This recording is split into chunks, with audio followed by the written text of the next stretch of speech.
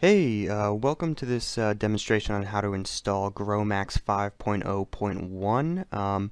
If you haven't seen any of my other stuff, my name is Mike, and hopefully we can get you through this. I made this Linux virtual machine. This is just regular Ubuntu. This is 14.0.4, possibly point 0.1 after that. I don't know how it goes, but this is just very regular Linux. I haven't done anything crazy to this yet, and I made it just for this demonstration here. So hopefully everybody can get it installed right. Now, for those of you that might use apt-get or just download and install it right away without doing any effort, some can get away with that. The problem is that the current one out there is version 4.6.5, an older version, and it does not work on all machines. If your machine's anything like mine or my laptop, I've installed this on a lot of machines, and you'll get core dumps and just tons of errors.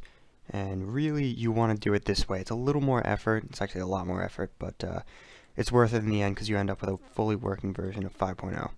So anyway, without taking up much more of your time, let's get started. Now, I have this Cairo doc down here I'm going to be using for terminal, but if you don't, just go up here or to wherever your search is, search terminal, and click it. Alright, now the first thing we're going to want to do is install Cmake, and before that we need a prerequisite, which is a C++ compiler. Now the big one for Linux is G++, and luckily you can get that just by entering in the terminal sudo, I know some people say sudo, apt-get install G++. Now I'm not going to hit enter because I already have G++, but you can see what would happen. Now, you're going to go through a download process, so just pause this video. Whenever this is done and ready, then you can continue. Now, the next thing we're going to need is you have to go over to your web browser, and you're going to have to download the latest version of Cmake. Cmake is also easily installed using sudo apt-get. You could do sudo apt-get install Cmake, but don't.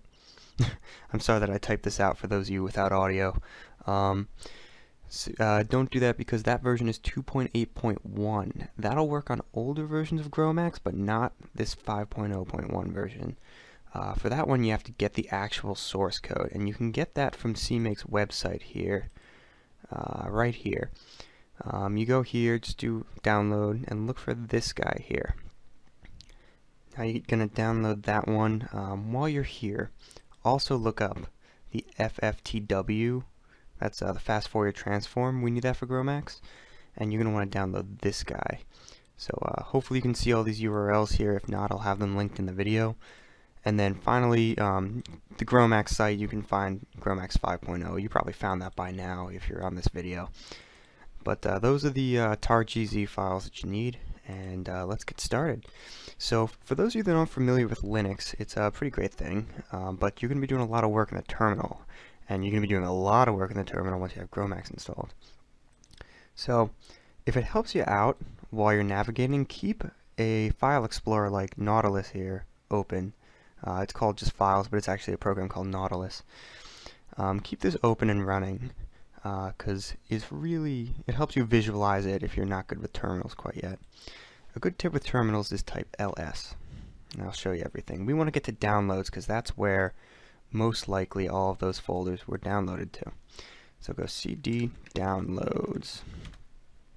There we go. Type ls. There we go. Those are our three things we need. We have Cmake, that's the C compiler we're going to use for Gromacs. We have the fast Fourier transform that Gromacs is going to need. And of course, we got the big bad boy, Gromacs. So the first thing we're going to want to do is get Cmake, because nothing happens without this guy. So a tar file is basically a compressed file, so we're going to do the command tar xzvf and then start typing Cmake, but then press tab and Linux will fill the rest in for you. Hit enter and it unzips it very quickly. Linux is very good at unzipping. So go into, then say cd. cd's like going into a folder. See, downloads, we have this guy we made.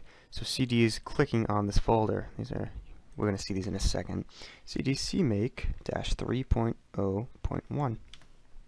Type ls again, see what's inside. Yep, these are the same files. You see, we're following along here. So they made it very easy, the nice people at Cmake. So This configure, you see how it's like kind of a different color, maybe it doesn't come through in the video. This is an executable file. So you can actually run this /configure.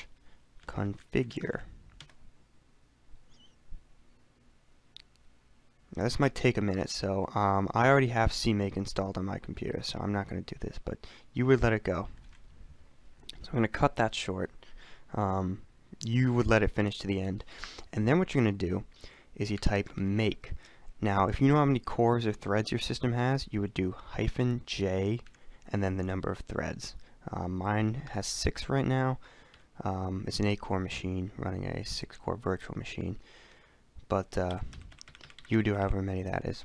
And then you'll have a wall of text flyby probably, and that might take a little while. Make is a big, intensive process. So you'll wait till that finishes up. And then what you're going to want to do is sudo make install. And then again, that J, and then whatever number of cores you have. I would do 6. You might do 4, or 3, or 2, or 1 if you're really unfortunate. So sudo make install, and you let that finish. Now, when that's done, it's not fully in there yet. What you're going to have to do is a little confusing, so watch this part carefully. Type in sudo nautilus, just like that. And what that's going to do is it's going to type, or it's going to bring this up with basically administrator privileges, or super user privileges, they're called in Linux. So we're in here, and you're going to want to go to computer, and then click the search guide here. Let's find out where that Cmake binary was placed. Oh, we don't even need to know. So you're going to find it, just this guy here. Copy. So now you copy the Cmake. Don't worry about what's filling up in there. Go to computer. Go to user. USR, sorry. Bin. And now these are all the binaries that are on your user account. These are all the commands that it'll see right away just from the install. And you just want to paste it in here. Now see, I already have it, but you just paste it in, so I'm just going to skip that. So now that you have that, you have Cmake installed on your computer, and you very lazily path the binary. There's a smarter way to do that, and we are not going to worry about that right now. Okay, so that's it for Cmake. So press CD, type CD ... That's like the back key. So see, we're back in downloads.